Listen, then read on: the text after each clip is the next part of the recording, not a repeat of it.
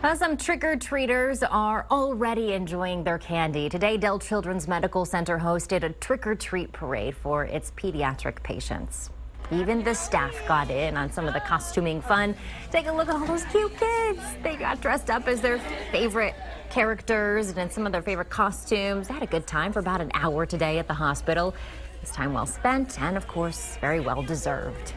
Having the opportunity to do the same thing that they would get to do if they were at home is really important. It helps them to have sort of the same experience that other children have at home, and even some of the siblings get to come and participate, and so the whole family can be together and do just like they would at home, go and do their trick-or-treating. Oh, and it doesn't get any cuter than this. These are babies in the neonatal intensive care unit at St. David's Women's Center today. Costume contest for their tiniest of patients.